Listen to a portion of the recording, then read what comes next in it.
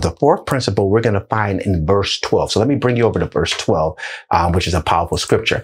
It says, and he said, O Lord God of my master Abraham.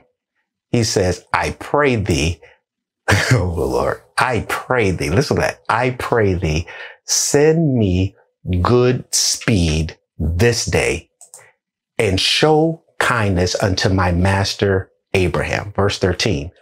Behold, I stand here by the well of water, and the daughters of the men of the city come out to draw water.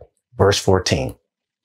And let it come to pass that the damsel, or the woman, to whom I shall say, let down thy pitcher, I pray thee, that I may drink.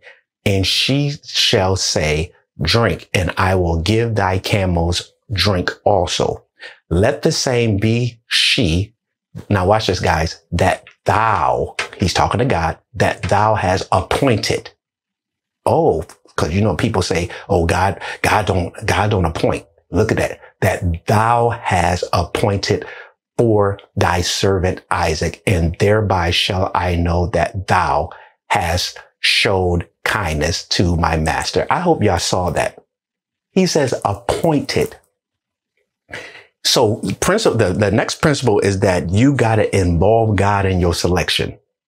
Because a lot of people is out there just snatching, grabbing people, and they completely forget that one of the most life-changing scriptures that comes from Proverbs chapter 3 that says, trust in the Lord with all thy heart and lean not to thine own understanding.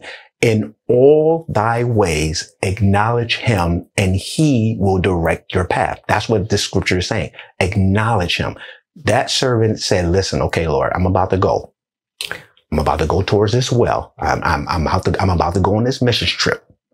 I'm about to go to this conference. I'm about to go to this church service. I'm about to go to this revival. Lord, I'm just going to ask you, you know who's best for me.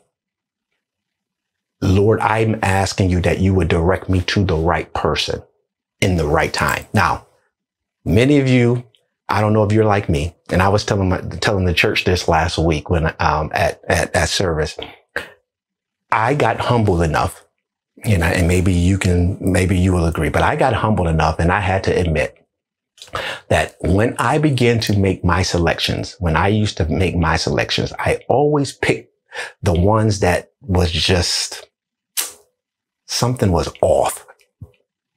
Meaning I did not know how to pick them.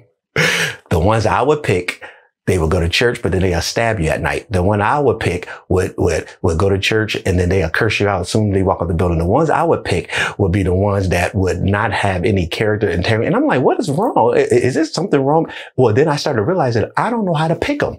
Now, I know you think you know how to pick them. I know you think so. But just look at your track record and tell me how is that working.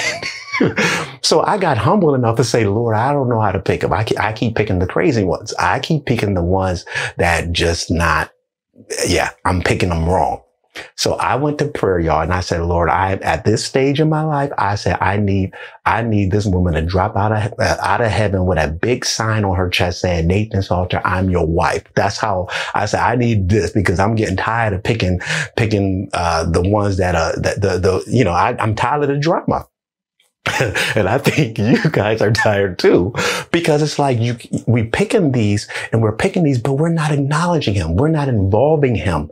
We're not applying Proverbs chapter 3 in our dating process. So you have a lot of single people right now. They're frustrated because they're trying to date apart from the matchmaker. They're trying to do this thing. They're trying to actually tell God, I don't need you in this process. I know what I want. And then they get these people, and then they realize that these people were just a disguise to actually pull them out of their purpose.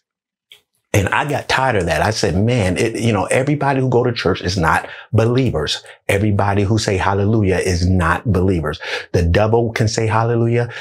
Demons can say hallelujah. The demons go to church and devils go to church. So what I'm saying is that you got to have something greater than the physical that can let you understand that, wait a minute, Lord, is this person God sent? So I need to involve you, God, because you know the hearts and motives of men.